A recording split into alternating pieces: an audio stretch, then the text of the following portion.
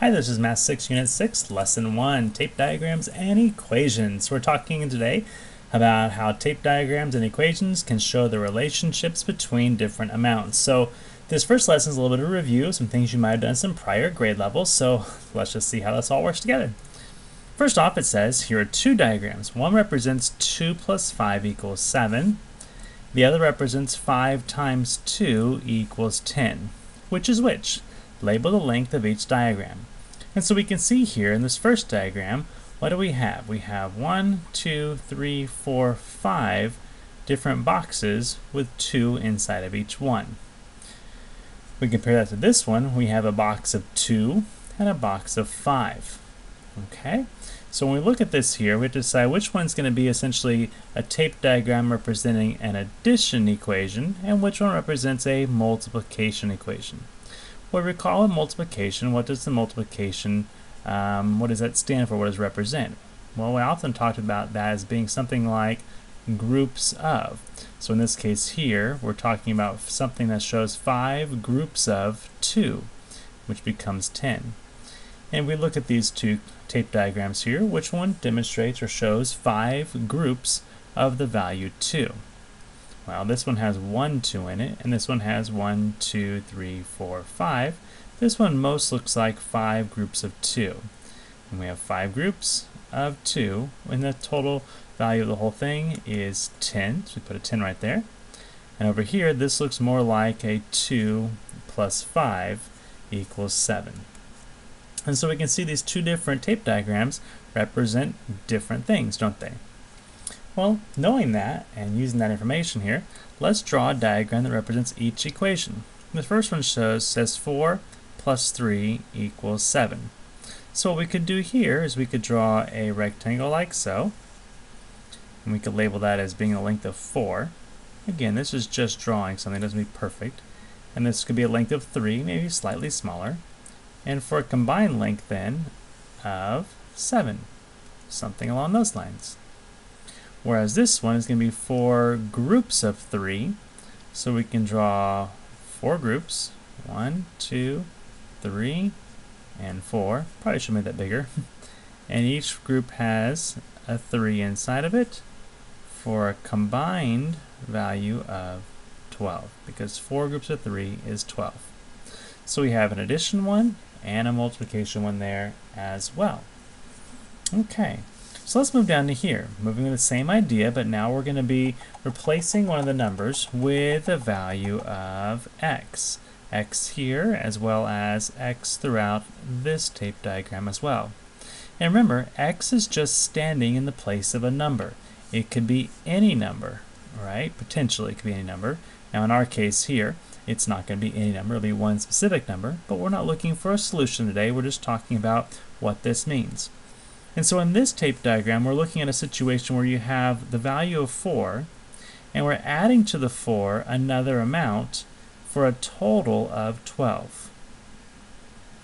Over here, we have 4 groups of the same value, which is x, and those 4 groups of x have a total value of 12.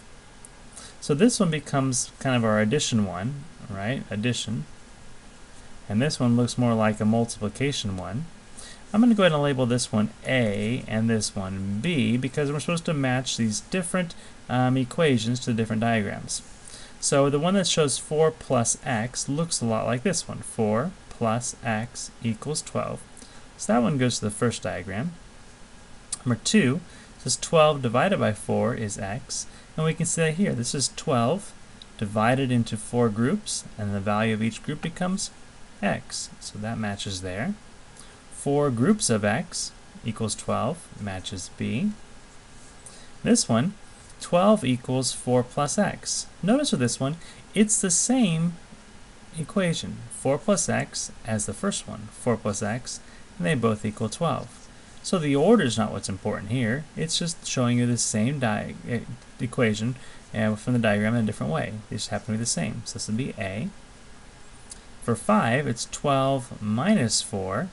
So if you have a whole thing of 12 and you take that away, you are left with x, or this was actually 12 minus x, sorry. 12 minus that will leave you with 4.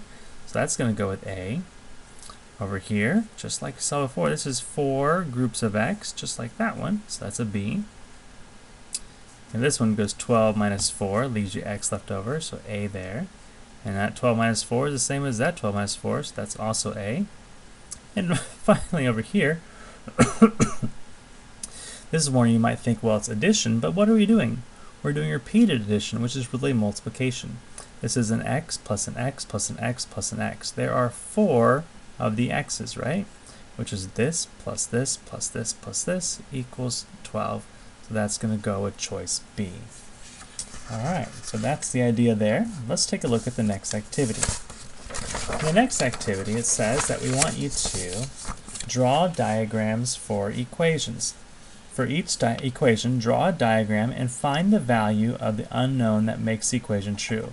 So we're going to draw a diagram and find the value of the unknown.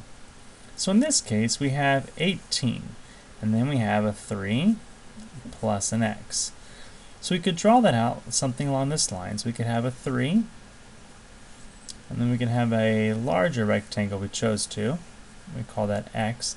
And the reason I made it larger is just because when I combine those two things together, I have a sum total of 18. So this one's going to be larger than 3. If it was less than 3, it'd be like a number like 2 or 1, but 3 plus 2 is 5, not 18. So this has to be a larger value. Now in order to find that value, I could take 18, and if I was to take 3 away from 18, it leaves me with the value of x. Or in other words, if I do 18 minus 3, that's going to give me the value of x, which is going to be 15. And you could double check that. What is 15 plus 3? It's 18. In a similar way, we could take a look at this one and say this is also has a sum total of 18, but we're doing 3 groups of y. So we can do one group of y, we can do another group of y, and another group of y. And those 3 groups of y have a value of 18. Okay, so in other words, if I take the 18 and I break it into 3 parts, how could I divide the 18 into 3 parts evenly? In our case there, we're talking about 18 divided by 3, which equals 6. And that becomes our value of y.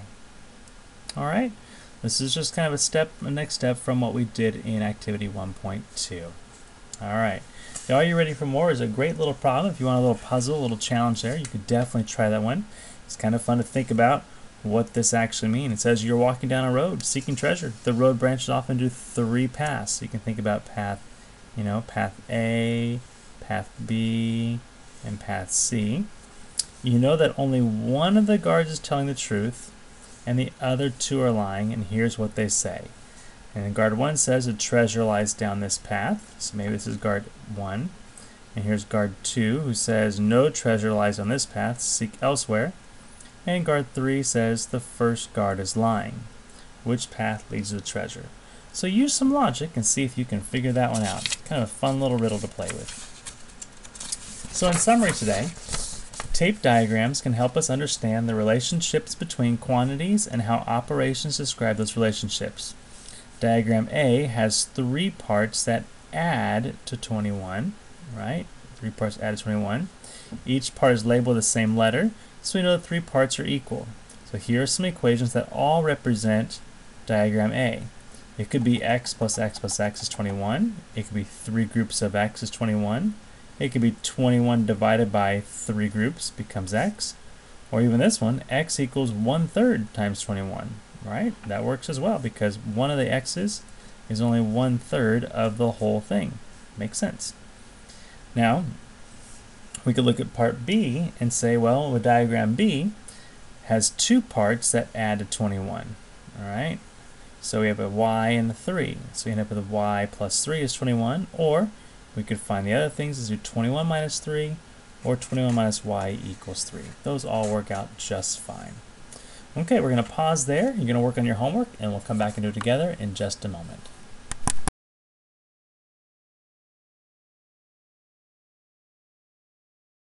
Alright, here we go, homework time. Here's an equation, x plus 4 equals 17. Draw a tape diagram to represent the equation. Sure. So we're going to draw an x like so. We'll add a little bit more to make that a 4. And the whole thing together, when we add that up, is going to equal 17. So which part of the diagram shows the quantity x? Well, that's going to be this first part right there. That's the first box. The 4 is in the second box. And the 17 is going to be actually the entire box joined together. So how does the diagram show that x plus 4 is the same value of 17? Well, we show that by saying that the large box, right, the whole thing combined, is a combination. When we join x and 4, we get 17. So the large box is showing that when you join an x and a 4 together, you end up with 17. And that's just the basic way of explaining that one there. Number 2. Diego is trying to find the value of x in 5 groups of x is 35. He draws this diagram but is not certain how to proceed. So here he has 5 groups. Excellent. He has x inside of each group, so he has 5 groups of x. And what is the whole value? Well, to complete the tape diagram, we should say that the whole thing is equal to 35.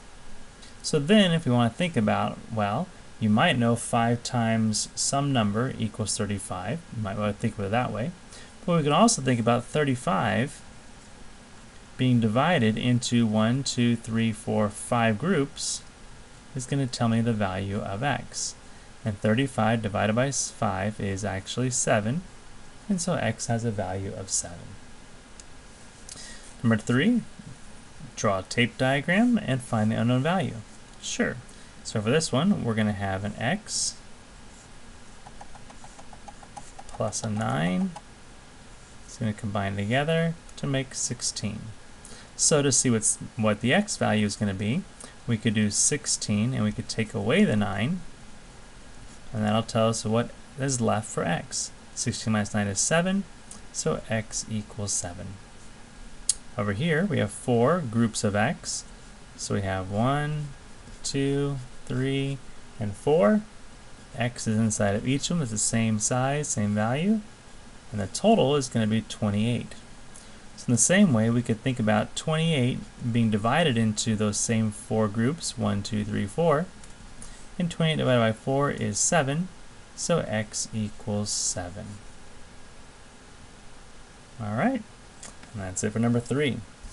Number 4, it says to match each equation to one of the 2 tape diagrams. So this is just like what we did in our lesson today. So let's open this up. Let's see what we have. And we see right away we have an x and an x and an x. We have 3 of those, and they combine to make 9. So this could be a 3 times x equals 9. Okay, that could work fine. It also could be an x plus x plus x equals 9, but most likely this is a multiplication division type of one. Over here, we see the x part plus the 3 part equals 9. So here we're dealing with addition and subtraction. We're here probably dealing with multiplication division. So which one shows x plus 3 is 9? That's going to be B. Which one shows 3 groups of x? 3 groups of x, that's going to be A. 3 groups of x is again the same thing, that's A. 3 plus x matches up here for B. And then we can see we're doing 9 minus 3 gives you what's left over, x, that's B. Here is 9 divided into 3 groups gives you x, that's A. And then x, x, and x is the same one here, A. And that's the one that most kids probably get the most tripped up on. Alright, moving on. Number 5, 6, and 7 are good review questions from prior lessons. So it says, first of all, shopper paid $2.52 for 4.5 pounds of potatoes, $7.75 for 2.5 pounds of broccoli, and $2.45 for 2.5 pounds of pears. What is the unit price of each thing? Unit price means we want to know the price per 1 pound. Okay? So if you think of it this way, with the potatoes, we have a dollar amount and we have pounds. And we know that we have $2.52 for 4.5 pounds. So if we're talking about a unit price, how many dollars for 1 pound, we consider as a table 4.5 divided by 4.5 gets you to 1. So I do the same thing to this side, 2.52 divided by 4.5, and that gives me 0.56 for potatoes. So potatoes are 0.56 or 56 cents per pound. I can do the same thing here for broccoli, 7.75 for 2.5 pounds. So how much for 1 pound? We're going to divide 7.75 by 2.5. And 7.75 divided by 2.5 is 3.1. But I'm going to say 310 because we're dealing with dollars there. So that gives us a nice cents, no problem there, and that's for the broccoli. And then finally we have $2.45 for 2.5 pounds, dollars, pounds. This is for the pears. So to get to 1, we're going to divide by 2.5. So again, divide by 2.5. And 2.45 divided by 2.5 is equal to 0.98 or 98 cents per 1 pound. So a little computation, but we're just setting up again with those tables like we used to use back in Unit 5 and even before that as well. Alright, number 6. It says a sports drink bottle contains 16.9 fluid ounces. Andre drank 80% of the bottle. How many fluid ounces did he drink? Alright, so what did he drink? Andre drank 80% of 16.9 ounces. That's what he drank. So we're going to convert the percentage into a decimal. Alright, 80% like this. And of is like multiplying. So 80% of 16.9 is going to tell us how much he drank. So we could multiply that out. 16.9 times 0.8. 8 times 9 is 72. 8 times 6 is 48. 48 plus 7 is going to be 55. And then 8 times 1 is 8, plus 5 is 13. And we see we have 2 digits behind the decimal, so we're going to move this way. And so we end up with 13.52. 13.52 ounces is how much he actually drank, if he drank 80% of the bottle. And finally, number 7, we have a double number line here. Okay, and you can use it or not, up to you. It says a daily recommended allowance of calcium for a 6th grader is 1,200 milligrams. So here we are at 1,200. That's 100% of what you need. 1 cup of milk has 25% of the recommended allowance. How many milligrams of calcium are in a cup of milk? So we're trying to find out 25% of that number right there, which could be done by multiplying. You certainly could do 25% of 1,200. But if you want to use a tape diagram, let's look at how this works again. So 25%, I know that if I divide it in half, I have 50%. So what is half of 1,200? Half of 12 is 6, and keep the hundreds there. And I do that because I know that half of 50 is 25%. So what's half of 600? Half of 600 is 300. So 25% of the recommended daily allowance is going to be 300 milligrams of calcium. So it's kind of cool to be able to see how that works on a double number line. Alright, that's it for today. Hope that helps you out, and we'll see you next time.